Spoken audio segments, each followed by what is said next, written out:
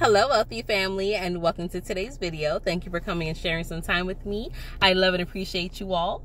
I am on the way back home from a lunch date, and the conversation that I was having is like a conversation I found myself having with different people, right? They don't know each other, just different people. It keeps coming up, and it's about masks, right? How many different masks are you wearing? How are you wearing the mask of who you think people think you should be? Are you wearing the mask of who you think you should be around people? Are you wearing the mask of who you think your parents or whoever it is that raised you? Like, how many different masks are you wearing? How many different personalities are you embodying? Okay, how many different versions of yourself do you find yourself playing? And it's something we all do. Like, we're all, I don't want to say guilty of this, but we're all capable of this, right? And many of us do this without thinking, right? We move in a way that we like to interact with people's energy.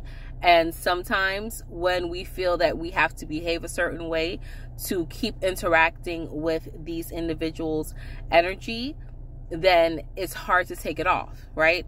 Instead of thinking, I can just be who I am all the time, everywhere, and just have people adapt, we tend to fall into the scenario of, I have to kind of change up who I am because this person likes this way, or, you know, they don't like, or you may feel they don't like something, so you try to change up to fit their image of you, right? Or their thought process of you, right? It's like people, it's like kids when they want to have friends. So, you know, young kids just going around the playground. Yeah, I like to do this, da da da da da. Ooh, I like to eat mud. And they're like, ew, you like to eat mud? Like, that's nasty, which it is, right? The kids shouldn't be eating mud.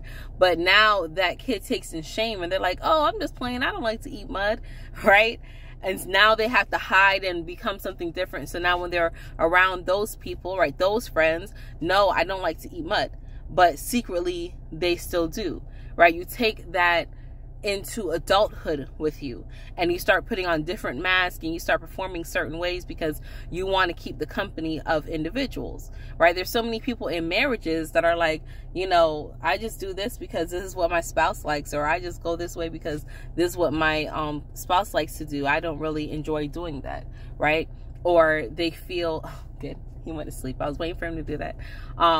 Or they may feel that they can't do a certain thing because they wouldn't have the support, but you want the support, you want the love, you want the companionship of your spouse. So you'll do whatever you have to do to keep them happy, or what you think you need to do to keep them happy, all while being untrue to yourself. Okay? So a lot of people conformed a couple years ago and put the mask on because it was something that made them feel safe. It was something that felt natural because they're naturally wearing masks every single day already. I was talking to my mom, and she was telling me that she broke one of her teeth, and she was so embarrassed she put her mask back on, right? Because she couldn't get into the dentist right away. Right now it's fixed. She got her tooth fixed and it's good. But she was so easily conformed putting that mask back on. I said, don't you feel hot? Don't you feel suffocated when you have on? Yeah, but I can't bear the embarrassment. I'm like, bear the embarrassment? Who cares? They're like, you're 70 freaking years old. All right, I'm in my 30s and I have teeth that's breaking. So what's that say, right? But sometimes to spare the embarrassment or to keep yourself in the company of those that you feel you want to be in the company of, you put mask on so you can conform a certain way, and you lose authentically who you are.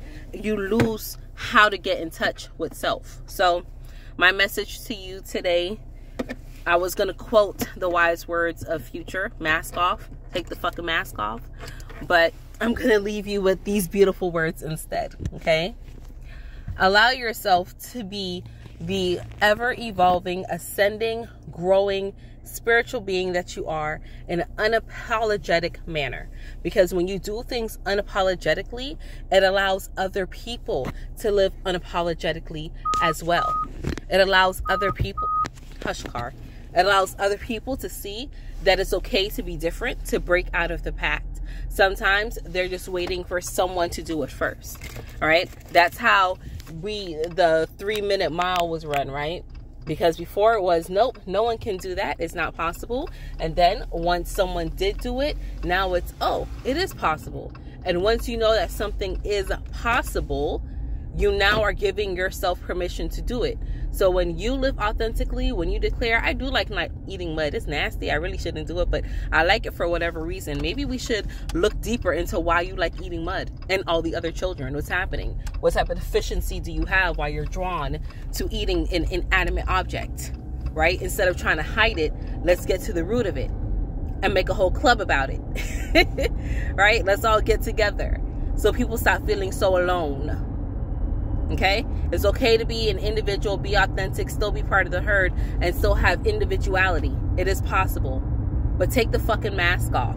I guess I am quoting Future anyway. Take it off.